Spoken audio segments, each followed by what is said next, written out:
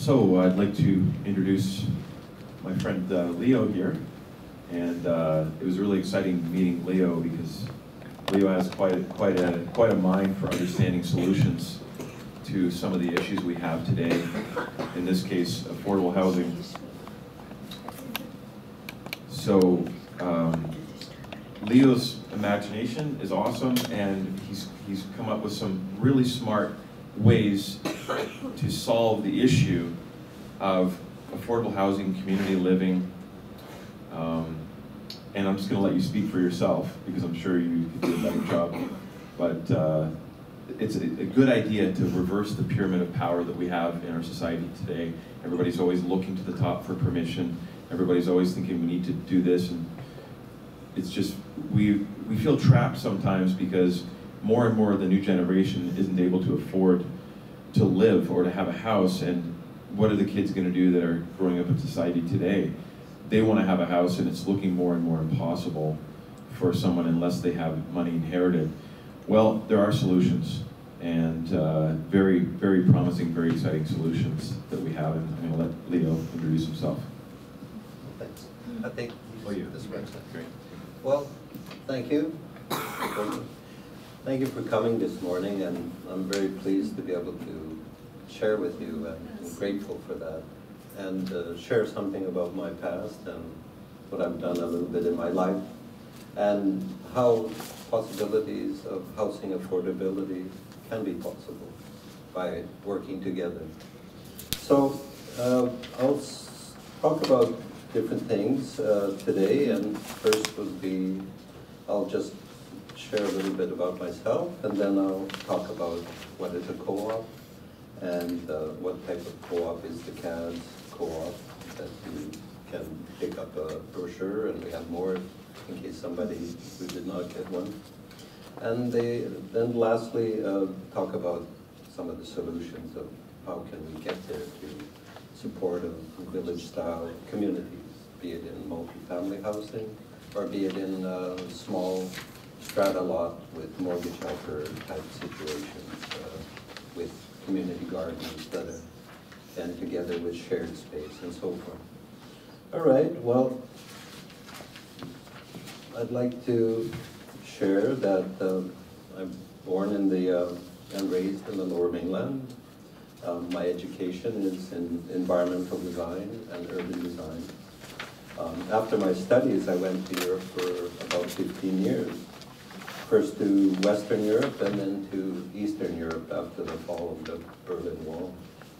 There was quite a lot of things that occurred during that time, but it certainly was very dramatic, this change of Europe and the forming of Western Europe and Eastern.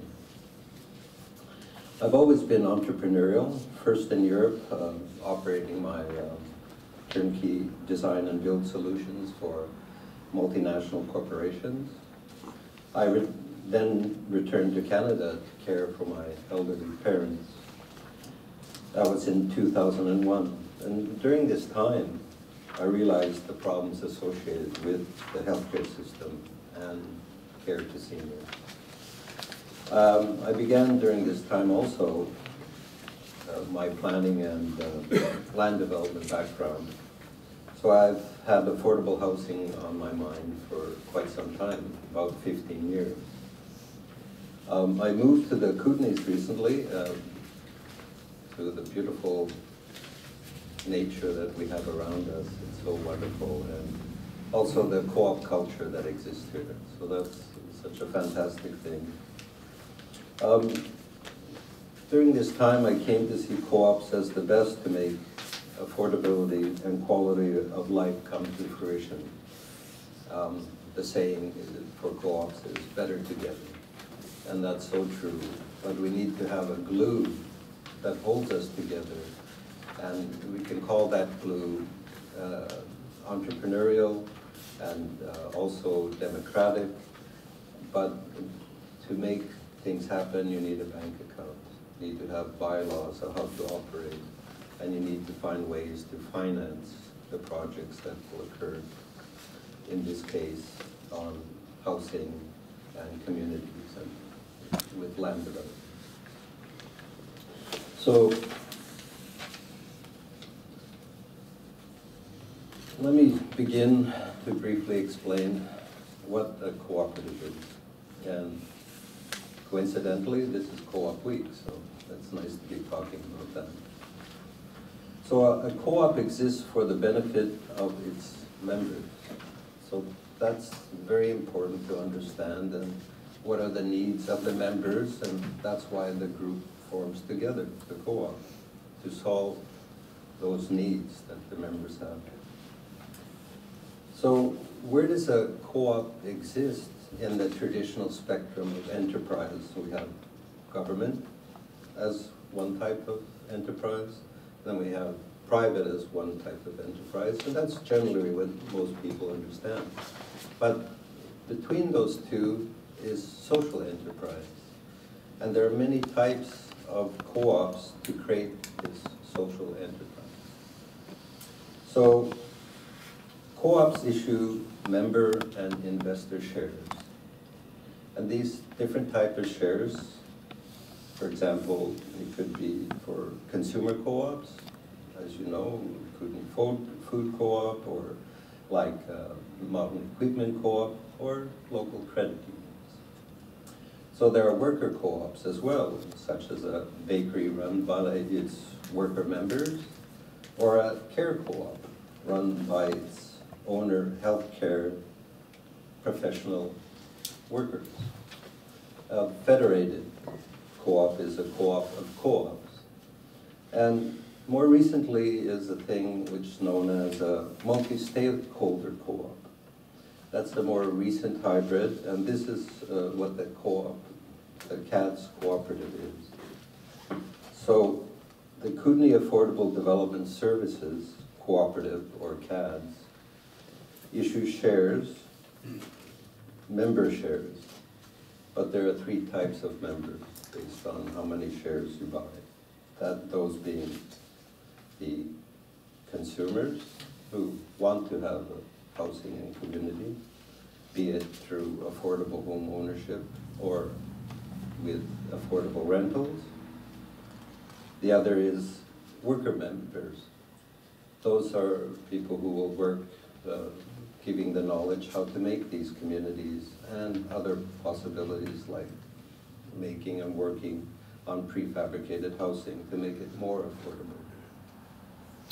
And then there's also corporate members be joining as well. So I want to say that when you have these different types of memberships, that means that those membership types will be represented on the board level. The board level is where the month-to-month decisions occur. And that's very important that these decisions occur in so-called real time. The faster they can occur, the more innovation and projects come to be realized, as opposed to this traditional market that you try to make something happen and you're estimating what your consumers want. In this case, your consumers are represented what they want. And the other thing is that then the workers, especially millennials nowadays, they want to be empowered at their workplace. How can they make their good ideas happen? How are they listened to? The traditional private business is a pyramid structure, and it's just decided upon at the top, even though they want to have their worker members empowered to do their best, to be their creative. But I think that the form of cooperatives can make this happen much better, in a better way. So I've said something about the multi-stakeholder co-op model, just briefly. We'll have a chance to ask questions later or talk about those things. But now I'll just get into the issue of how is this going to happen with a multi-stakeholder co-op. So the KADS co-op is like an umbrella that's operating the back of office services, from administration to bookkeeping to all the other things that are needed. And it brings those three groups together, the consumer members, the worker members, and even corporate members.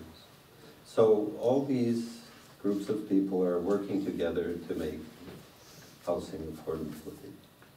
And there will be a database collected from, as mentioned in the brochure, from be it local towns or municipalities, of where could there be a piece of land that they would be ready to develop to create this housing affordability.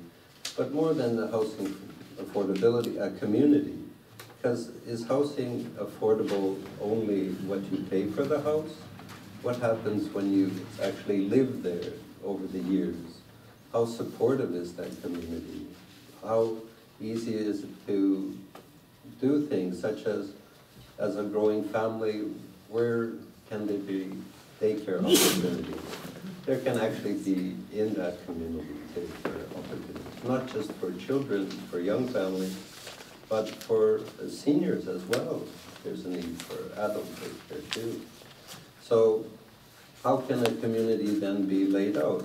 What does that look like concretely? Well, I said about single family strata lots with a smaller house, with laneway housing, which can be the mortgage helper. So a part of that process is first financial education for our consumer members with local credit unions, be it a program from locally here, or we can also ask for programs from Van City in the Vancouver area.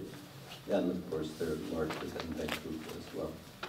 So that's one way, is the education first, and then the affordable home ownership, and then with the mortgage helper, so you're getting pre-qualified for a mortgage, and that's, say, an opportunity for a millennial to do, opportunity for a senior to do, or people to be in the midlife.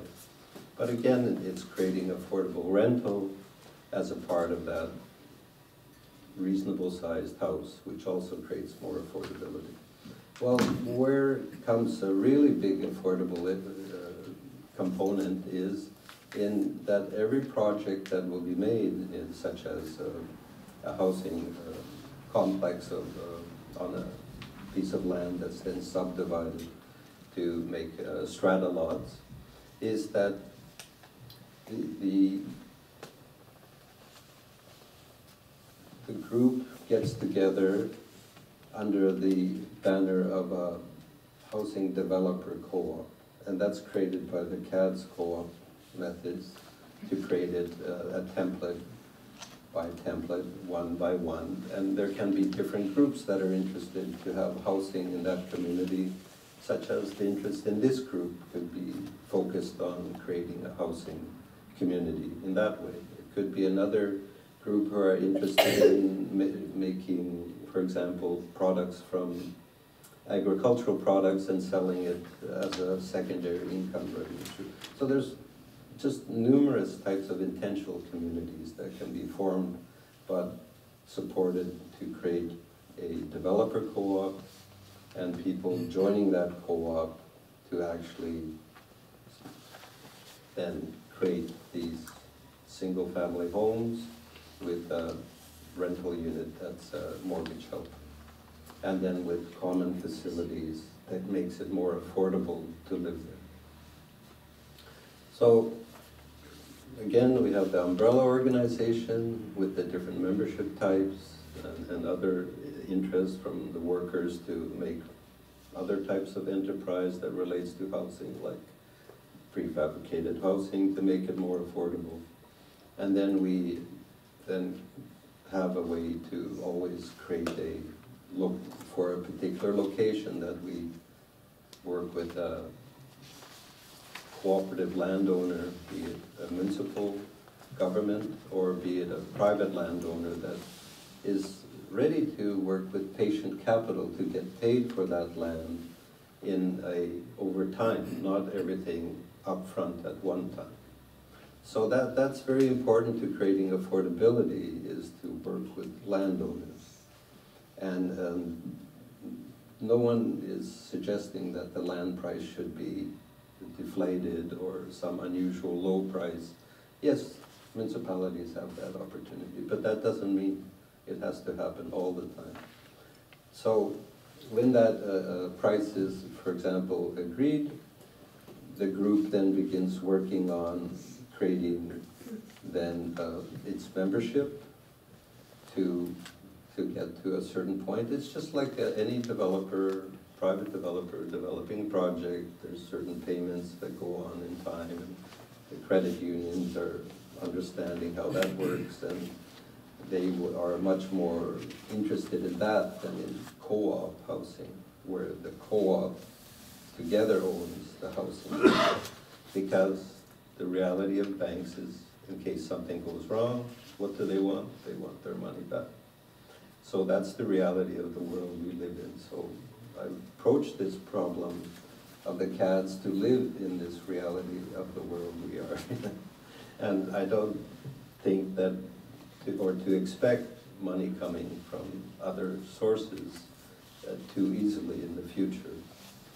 But working with credit unions and working with other entities like municipalities and cooperating sympathetic landowners, and then also, of course, like the valuable resource we have here, the Columbia Basin Trust. They are looking for funds to invest for community impact funds. So for example, I mentioned earlier, the first part of the story is to get control of the land when you're making a housing project. And then you start designing on it and you do so-called pre-sellings. That's what a traditional development process is. And in this case then, the KADS co-op will be looking for sites in different locations and try to match up groups that have certain interests or ideas for intentional community. Again, it comes back to who will fund it, and it's very important, these pre-qualified mortgages to come into the project. Yes, it's not a larger home, it can be a smaller home that expands over time, but it does have the mortgage helper with it. And again, the credit unions are an important part of this puzzle to give financial education, to help millennials pre-qualify. Look, that $30,000 that went into that nice trailer to tow around with your truck that has 2 quads on it could be much better as a deposit to buying a home in the future. So there's many levels of education that can be occurring to millennials. And then also, for example, when the lane housing would be affordable rentals, it can be for seniors as well, because there's the BC rental assistance that can be applied to that, around $300, $350 per month. So that can be a basis to do your financial planning. How big can the house be with that kind of income, with their financial income of employment, and so on. So these are ways that the KADS co-op will help the consumer members to achieve a home. And yes, there will be opportunities for seniors to also, millennials who are wanting to work here, and so do businesses want to hire them, but there's no place for them to live. And this is just an unusual situation that we are placed in now. For rural economic development to occur, that there needs to be people to work, the talented people, knowledgeable people, for those businesses to be successful.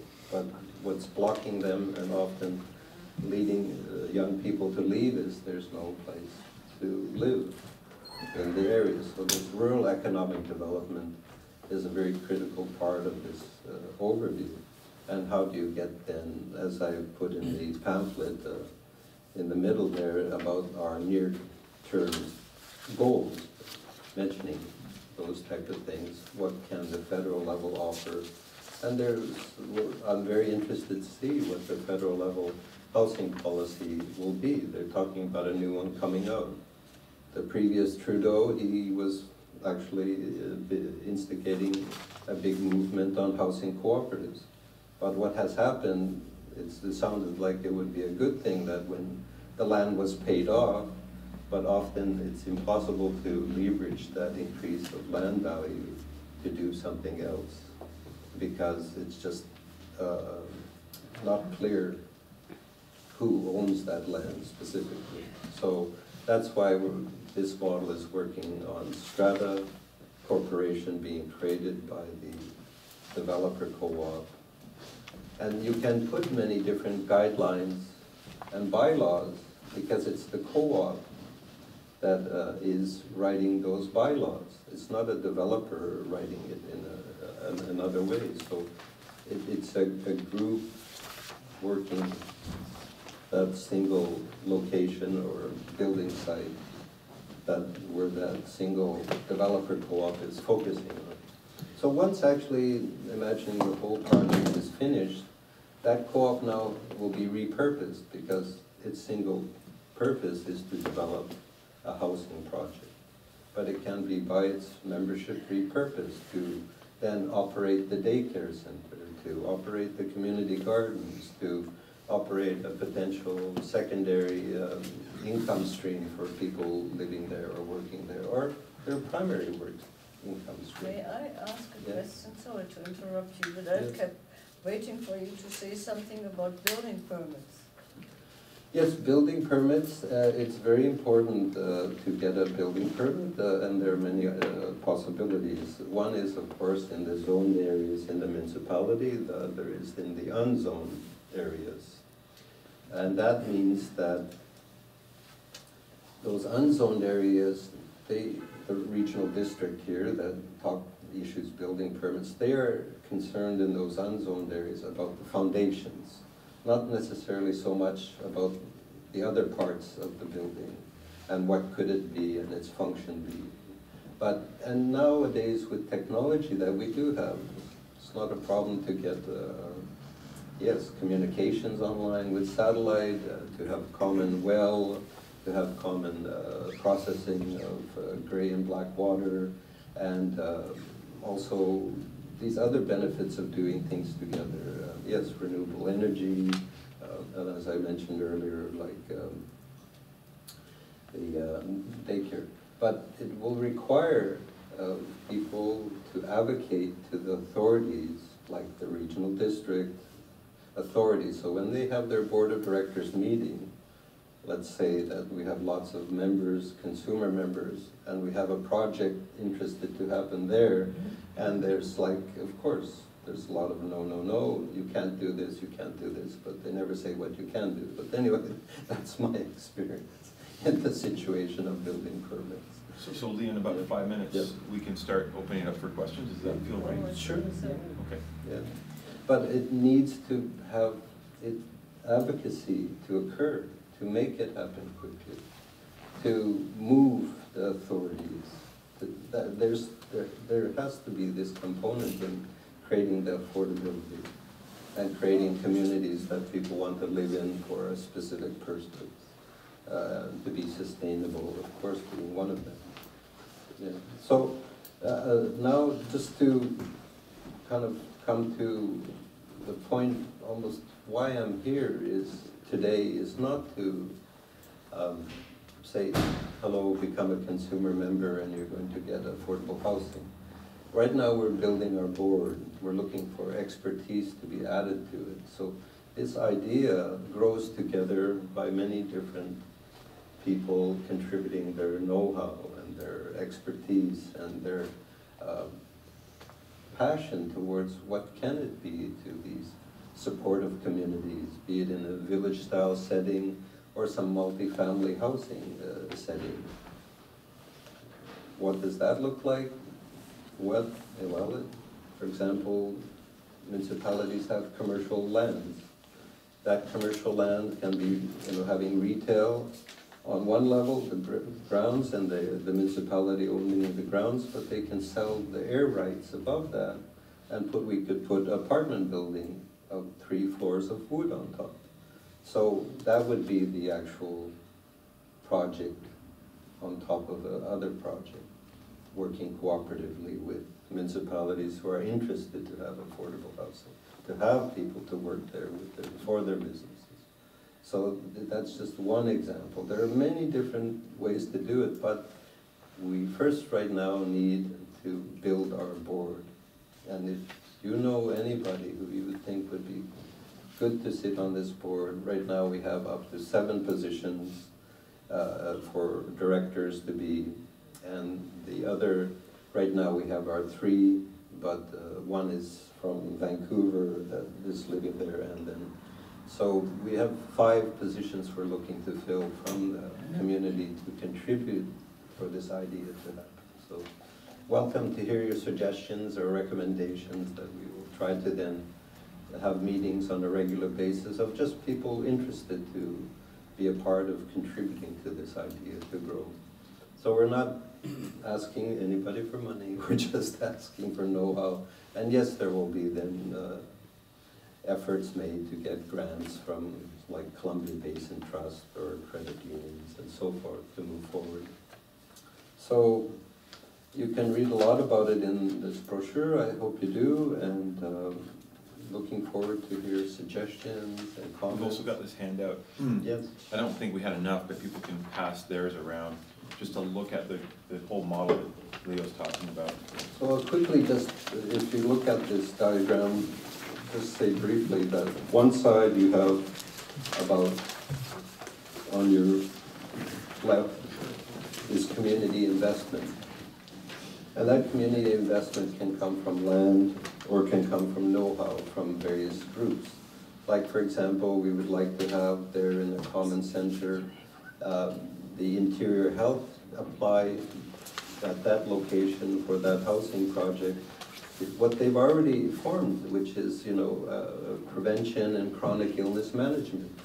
We don't have to spend all our time to try to see how we can be creating these programs. We can modify them, but we can bring them and we can apply them there. And we can apply them not just in one place, but we can apply them in a number of places, and the programs become stronger and more effective. That if you have a healthcare professional working for one place, they could also go to many places in this network. So the other part is about affordability here. So these are ways to make the projects here in the middle work. So where it says at the top here now, in the middle, the KADS co-op, and it talks about the different types of co-op membership, and I didn't mention there's also investor shares too, as well as these membership shares. So there are 2 different types of shares. So, and what is going on, like consulting in the co-op. Then the KADS co-op creates the housing development co-ops to exist on that one project, that one location, for the sole purpose of making housing for its members. And then here we're building up membership for the co-op members, like the consumer members. Quickly, that would be done by going from community hall to community hall to community hall throughout the region and making a presentation. That would just be done by a local mailer through the post office for that particular area around the community hall, and we continue to build up consumer members and those who are interested, worker members.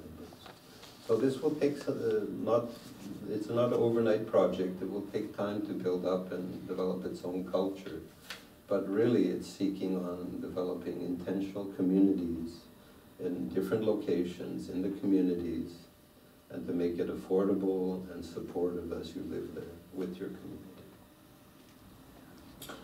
I think that a little bit describes it, the left and the right, and then in the middle the things happening. And the bottom then talking about sustainable infrastructure and off-the-grid possibilities nowadays that have become so much more affordable.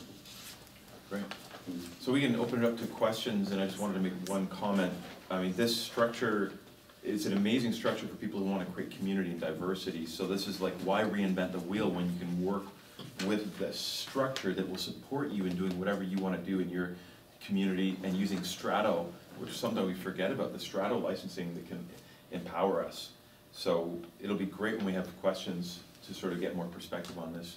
So you had a question? Yeah, I have several questions. Yeah.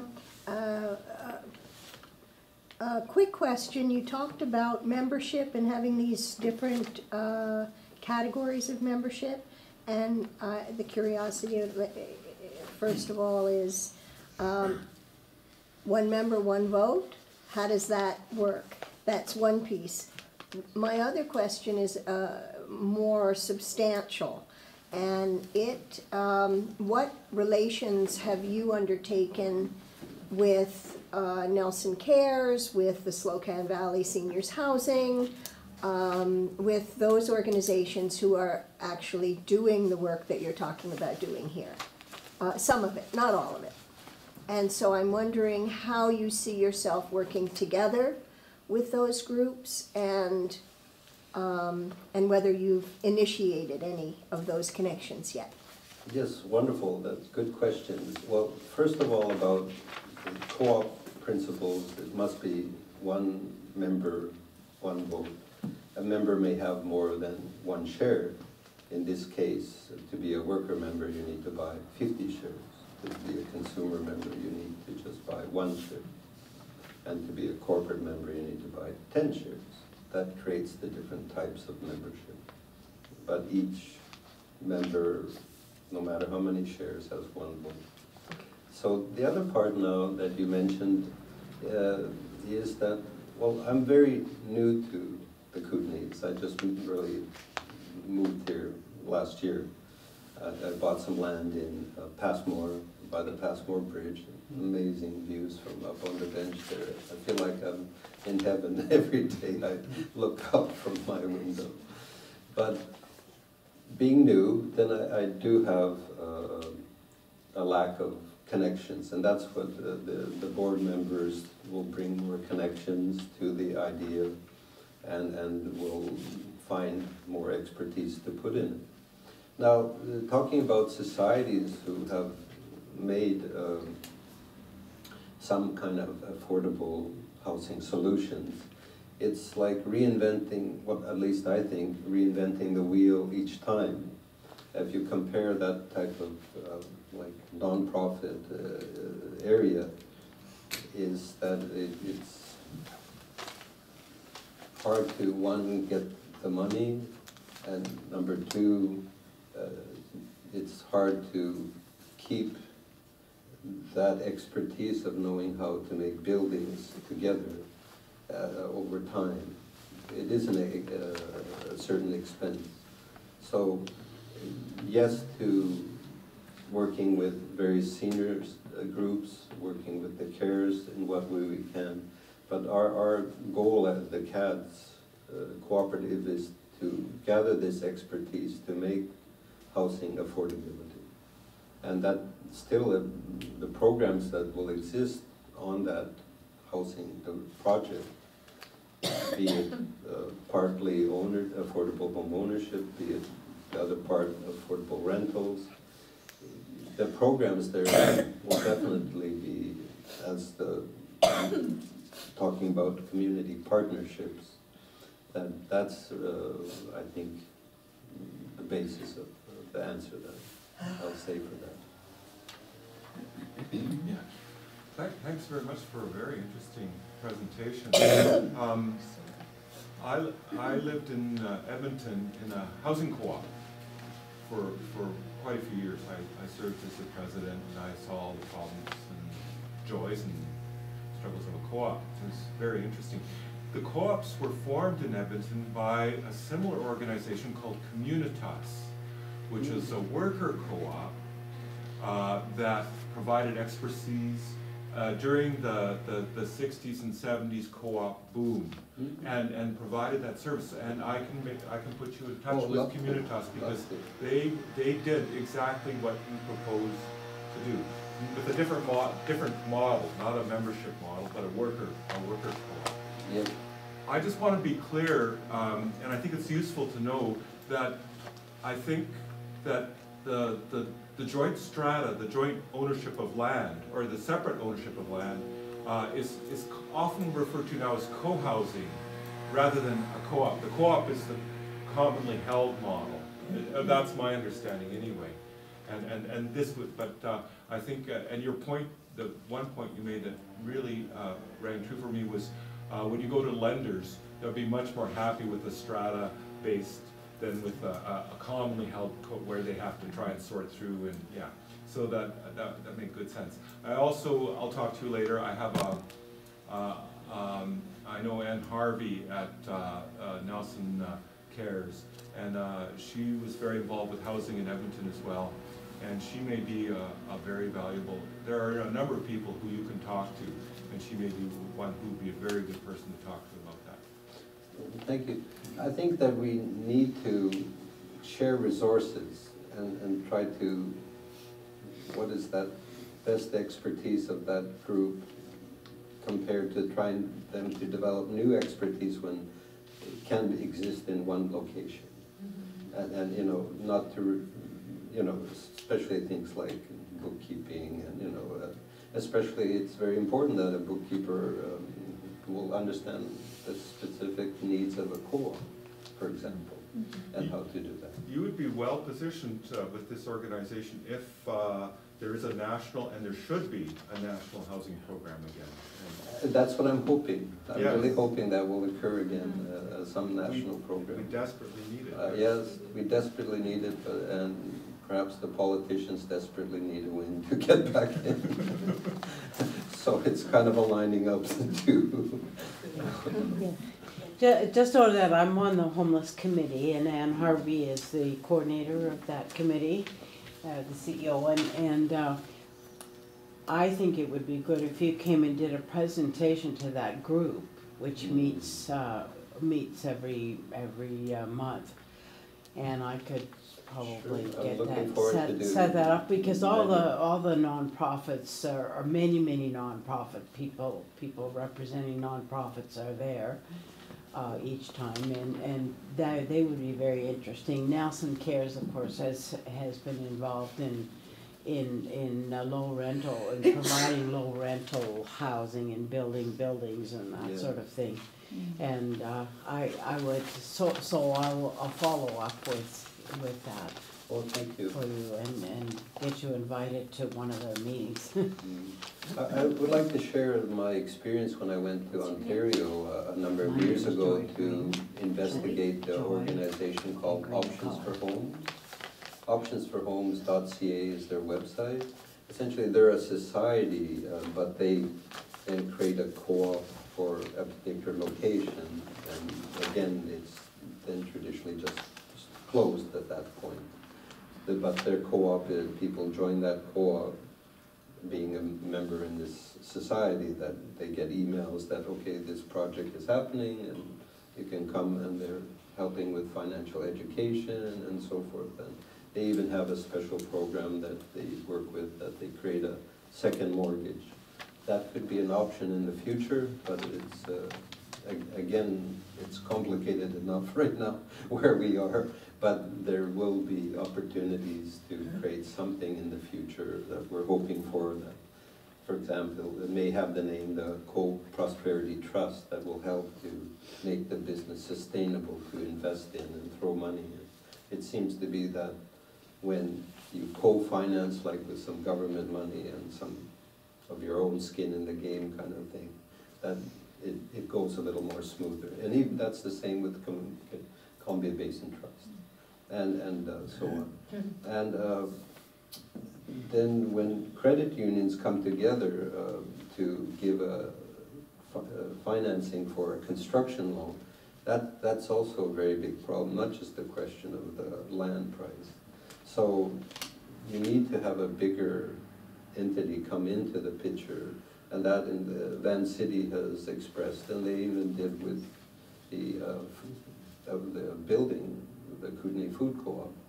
They're syndicating with, as well, Kootenay Savings and the Nelson and District Credit Union, that they syndicated. So, for example, Van City may put in $10 million because they are not as risk averse because they're big enough, but you know, the other local credit unions, which Van City would want them to lead the loan syndication, but they could only put in maybe about $2 to $1 million in.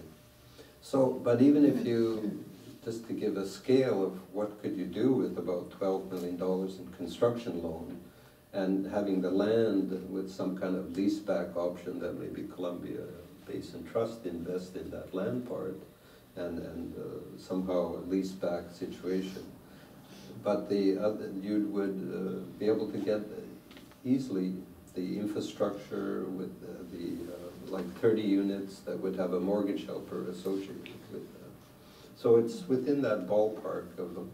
So you're talking not about just 30 families, but they would have affordable home ownership. But you're talking about as well 30 family units in some way, be it a couple or a single person, that having affordable rental. So that the two work together, that if you wanted to just charge the maximum value of rent, you wouldn't be available to come into the affordable ownership category. So there's like a symbiotic relationship as well as the community support for that sort of thing. So. You talked a little bit about intentional community. I know we have some. What is an intentional? Is it just another word for a co-op? And do they exist in an actual city? Oh, there can be many types of ownership within intentional community, but I think you to say it, it's an idea that a group of people have to live that way. Okay. Really, that's what it is. And they're a co-op then? No, it can be many different types of ownership. You know, intentional community could be owned all by almost one person, and they just have made agreements about, you know, affordable rentals or other type of things. And you can do it in the city? I have another question too. As a former real estate broker and having built my own house, I'm basically more interested in who buys the land, who finds the land, and builds up a community on it. Yeah. So the KADS co-op will be looking for land opportunities. So the land opportunities I mentioned, one is obvious, the various municipalities, because the municipality is theoretically owned by the citizens of that municipality. And they should then theoretically, you know, support affordable housing. But it's a question about how much money they have, as we know. But if we can find ways to not cost them any money, like give you the air rights about commercial land that they own, then it's another opportunity that will move much more smoothly through the process. And not only that, we need to densify in certain areas to be able to have services like daycare, like 30 apartments on top of commercial space that's owned by the municipality. The other thing to be creative about the land too that will be purchased from private individuals, like perhaps that family, if they got paid the value of their land all at one time, they'd be like, oh, we're paying lots of money in taxes. But if they understood their needs over the next years and their transition from end of life and so forth and to their children, Well, you have to get that building money, permits and all that sort of thing too. We can't get that for any piece of land. I understand. I spent about 10 years getting just a neighborhood plan to be made in the township of Langley. And that was a lot of time to not make something bad, but to make the first sustainable neighborhood plan in the township of Langley. And also I was participating with United Way even to make the first Langley seniors group there, starting in Langley as well. So there's just, yes, getting the land in some way, first to control it. You might make a small payment from funds raised by the co-op developer group membership.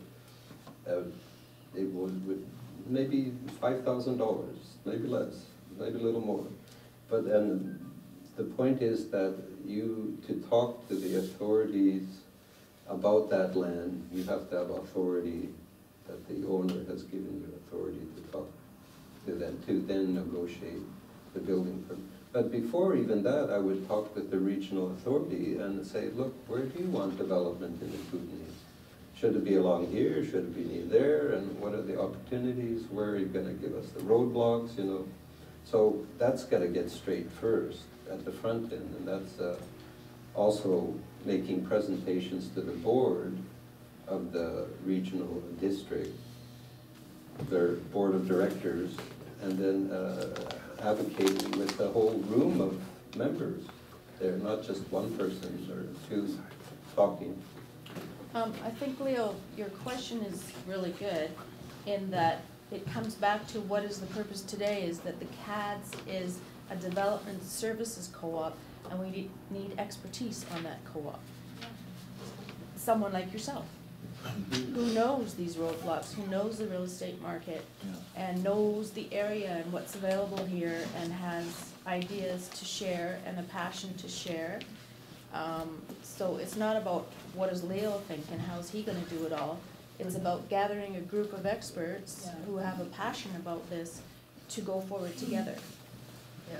I want to say, we have time for a couple more questions. We're getting close. I just want to say that there's something super exciting about this that we can realize, is that this model offers a great diversity in human potential. If I want to have a spiritual community with spiritual values, metaphysical school, or if I want to have a whole community that's based on getting elderly together with the younger generation, or anything you can imagine, any kind of community you want to create, there is that diversity that we have to honor in this world. This structure, we connect to the KADS co-op members, and we need the legal fees, we need to understand the building codes. All this stuff that's so daunting and intimidating gets taken out of the mix, and we just consult. And we're like, okay, I need a lawyer to figure out this and this. All the expertise is there in your interest. And if I'm creating a spiritual community, the membership co-op will connect me to the landowners that are interested in only selling their land to somebody who wants to create a spiritual community. So you could get the land a lot less because there are ethical people that only want to give their land to people that have that interest, right? I can speak to that. Please, yes. We had, when my mother passed, when she was preparing to get rid of her land and move on, she would not sell to the developer, period. Any corporate interest. She sold for less money to someone that she knew was going to be a family recreation site. Exactly. People have